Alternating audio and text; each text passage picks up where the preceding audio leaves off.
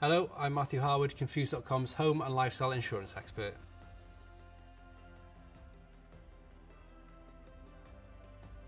It's helpful to know when your home was built because it can affect how much you pay for your home insurance.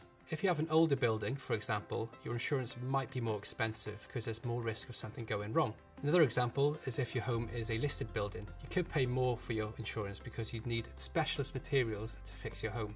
You'll likely pay less for your home insurance if your home is newer. Buildings insurance costs around £84 for homes that were built after 2020.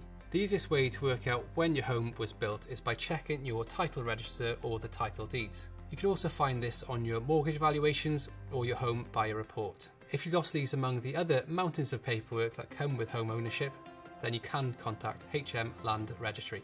They have a search tool where you can find details on your property and buy a new title register. You'll be able to find out how old your property is using this.